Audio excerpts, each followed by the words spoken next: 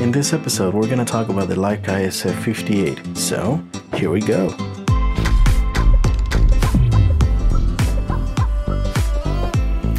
We're going to turn it on. The flash is currently set to TTL, that is the most automatic mode, and it's only compatible with Leica cameras, Leica M, Leica M9, just different ones. Alright, so let's go through the menus. We have, through the lens, which is TTL, we have universal automatic, we have a manual mode, a manual slave, and multiple flashes. Let's go back into TTL, and let's mount it on the camera. Before you mount it on the camera, it's recommended that you turn it off. So let's turn off the flash, let's bring our camera in here, and let's mount. Okay, so camera off, flash off. There you go. Alright, the first thing we're going to do now is turn the flash on, and then the camera. If you noticed, the zoom changed. You heard the zoom? It's set to 50 because we have a 50mm lens attached. So the camera is talking to the flash. Let's take a photo using live view of, let's move this next strap, of the logo. There you go. Full automatic. And there it is. We didn't change anything. We just turned the camera on and it was ready to go. ISO 400, your shutter speed 90th of a second. If we increase the shutter speed, let's go for example to 1,000th of a second. Normally the camera will only sync at 180. So let's try this. Let's see what happens if we go beyond the typical shutter sync. The flash didn't go. Okay, so what we need to do is change. Let's go ahead and change this. Now that the camera's on, we have a new feature, and that's TTL-HSS. All right, so let's select it and look at this. The camera and the flash were synchronized at 1,000th of a second. That is really, really cool. All right, let's change our subject. Let's put this watch. But I'm going to show you another thing. Let's go ahead and use bounce flash.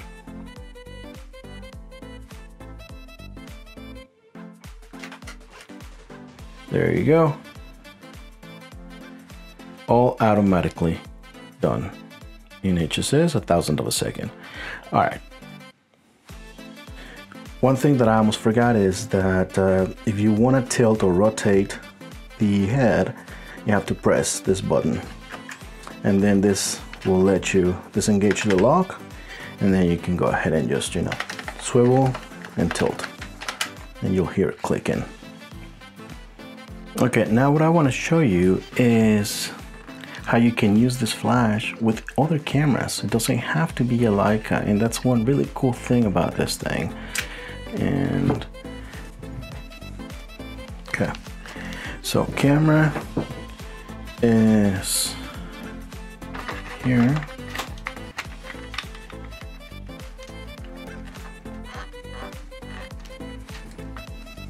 Okay, so let's see what the camera is. The camera is set at 200 ISO. The aperture is set to f8. There it is.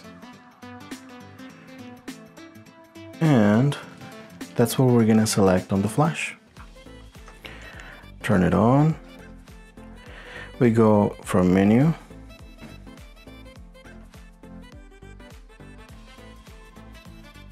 Down to automatic.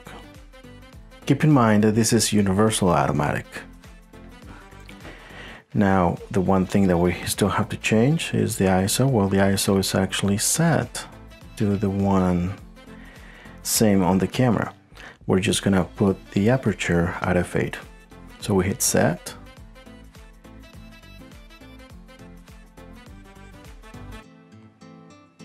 I passed it, went too quick. There it is, f8. So now the flash knows how to communicate with the camera as far as that goes. But the lens, the flash itself, is going to do all the magic for us.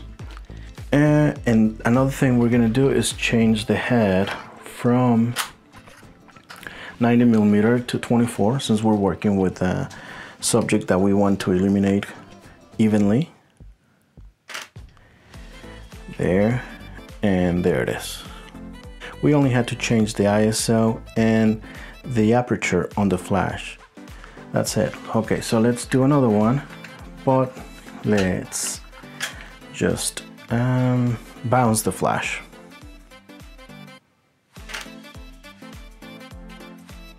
There it is. Again, fully automatic with a Nikon body, like a flash. Now it doesn't matter what lens you mount on it. It's just it can be a Nikon flash, a Nikon camera with a Nikon lens, and it could be any flash that is Universal Auto. Nikon SB28, SB26, and there are others that I'm gonna give you a list if you're interested in buying any of those. On the Leica systems, you have the SF24, SF20, but those don't have the head that tilts or swivels. Okay, let's go ahead and set or show you the manual mode.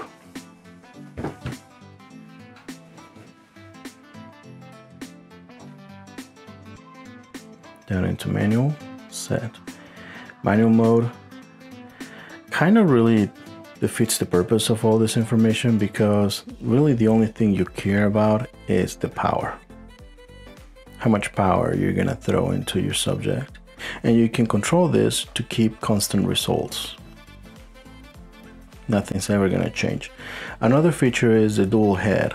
You're gonna see that on the front of this, you have two bulbs, 1 and 2. One is useful to illuminate your subject from the front, while you can bounce the other head. You also have that setting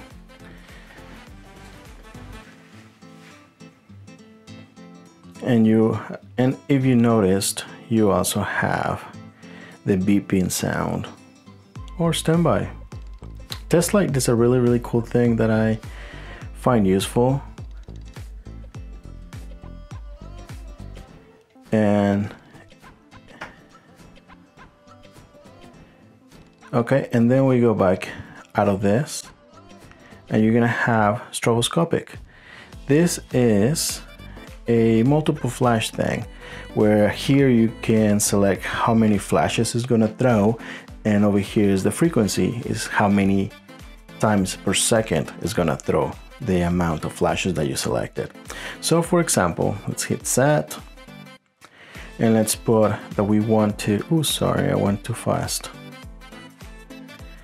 Let's hit set again, and let's say that we want 3 flashes, a total of 3.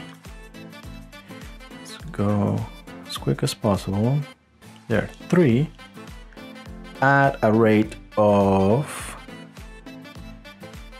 let's see, 30 Hertz. So within 1 second, it's gonna fire the amount of flashes that we assigned, which is 3, at 30 flashes per second. So here we go. That was pretty quick. And you can go all the way to 50 on both sides.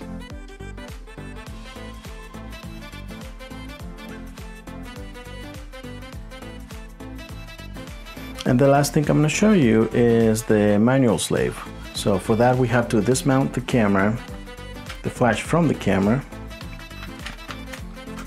Let's turn it off. Set the camera aside. And it's going to mode again. We go down and we have slave. We hit set. And in this mode, it's always going to look for another flash to go from that.